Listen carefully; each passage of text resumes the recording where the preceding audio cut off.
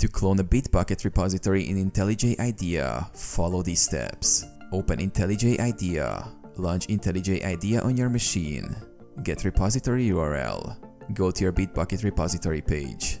Click the clone button and copy the URL. Start the clone process. In IntelliJ IDEA, go to File, New, Project from Version Control. Select Git. In the Get from Version Control dialog, select Git from the drop-down menu.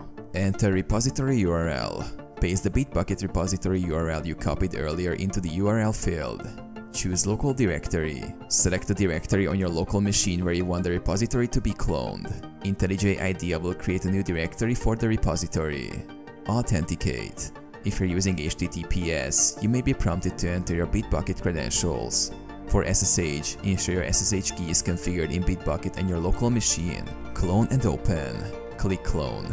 IntelliJ IDEA will download the repository and open it in a new project window.